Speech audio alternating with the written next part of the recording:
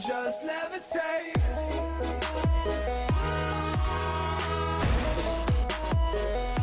Hey guys, check it out. We got the S.H.Figuarts Berserk Nosferatu Zodd. So, Nosferatu Zodd is finally joining the S.H.Figuarts line. Obviously, we already saw in the flesh a couple shows ago, a couple months ago.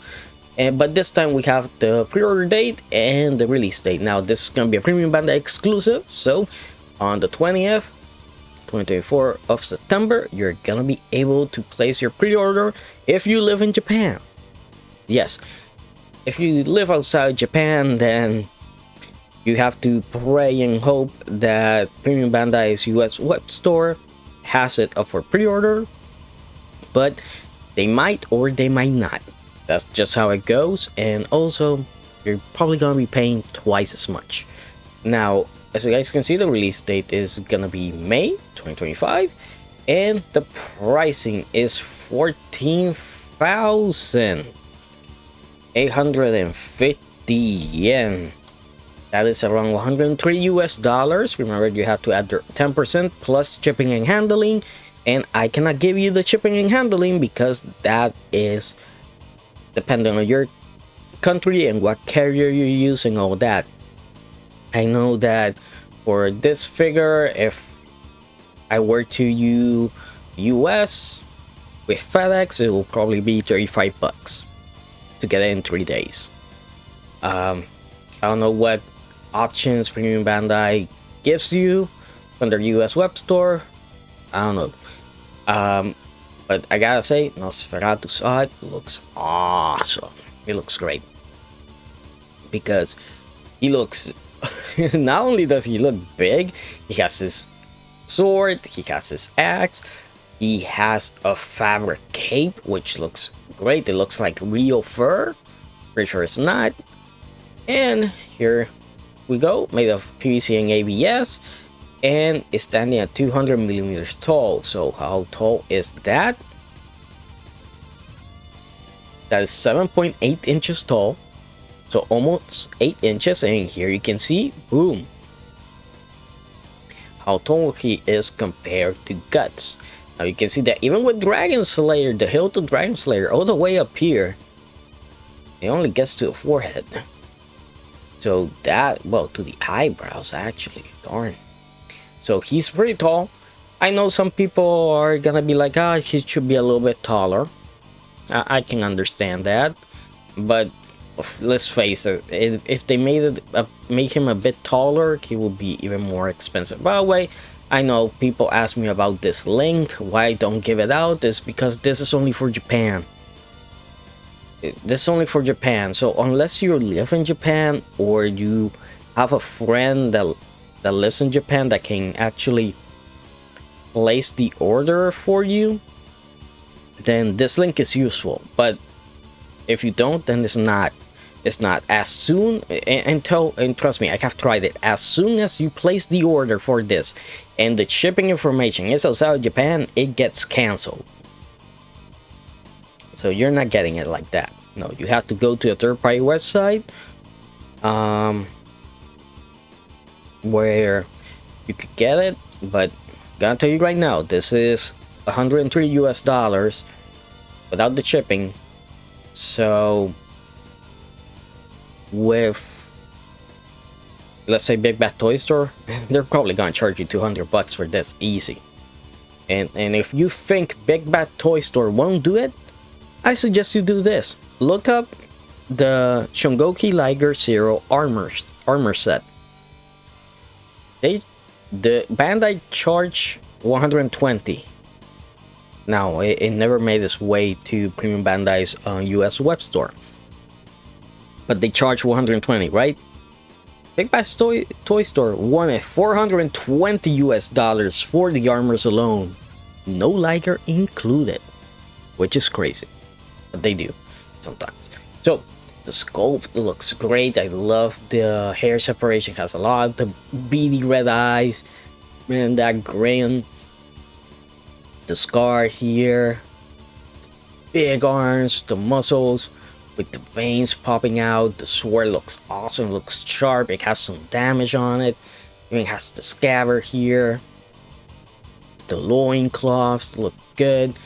Again, the fabric cape that he has with wires inside it, that looks awesome. And man, even the harness here that he has for the chest and the belt looks great.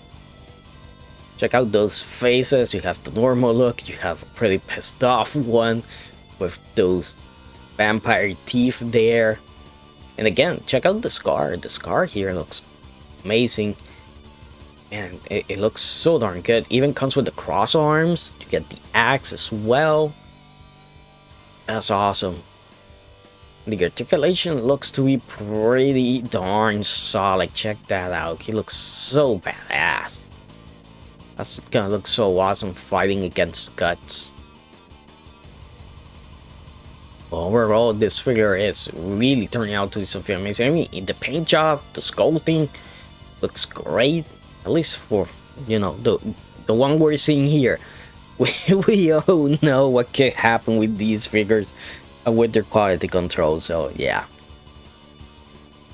But it's awesome. It's awesome. I love what they did here with it.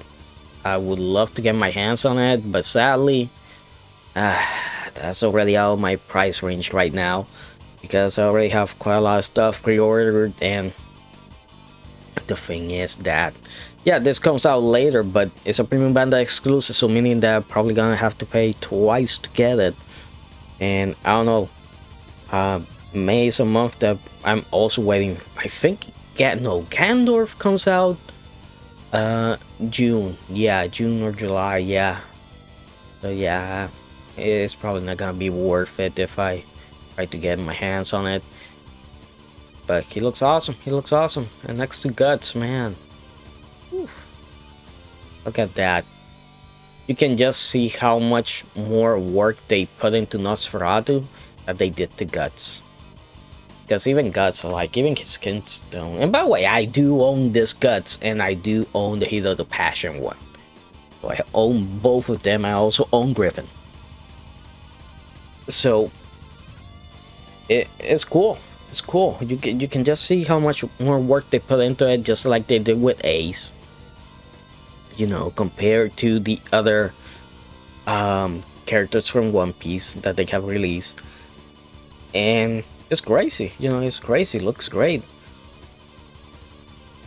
But, you know, the pricing, being a premium Bandai, all that stuff, that's the bad thing. You know, that's what's gonna happen. But other than that, man, if you're lucky enough to get it, you're probably gonna love it.